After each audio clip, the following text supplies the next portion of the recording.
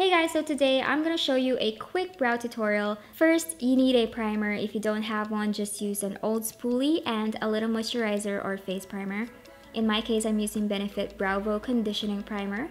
This sort of flattens my brows and makes it look thicker. My brows kind of sticks forward away from the face and creates a shadow that sometimes it's hard to see the actual shape of my brows, if you know what I mean.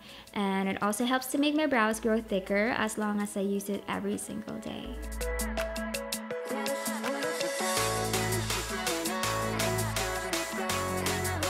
Now that my brows are nice and flat, I'm using precisely my brows in number 3. Normally, I would go for number 6, which is the darkest color, but I ran out of it today, so this is what I use in the meantime. I love this pencil mainly for outlining my brows and filling in the gaps to mimic my natural brow hair. As you can see, I'm slowly going in by creating lines in the inner corners.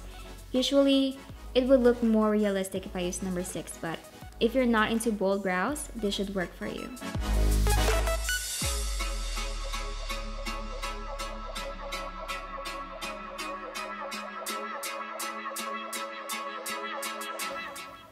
Then I would just erase or blend the excess with a spoolie on the other side. You can go back and forth until you're satisfied with the brow shape.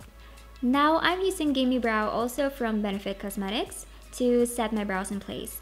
Make sure to remove the excess first so you don't get a load of this on your first application, which is my mistake. Anyway, you can easily blend it out. This gives my brow hair a light ashy color so that it blends with the pencil a while ago. But again, if I use number 6, I normally wouldn't go for this. I would use a clear brow gel instead.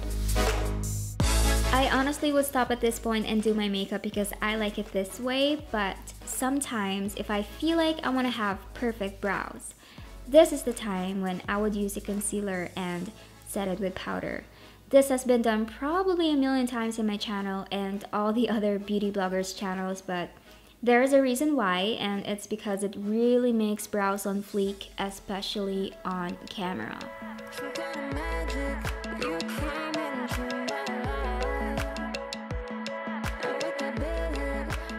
Carefully apply concealer using a synthetic brush, and then using a fluffy brush, I'm just going near where I applied the concealer and then powder it.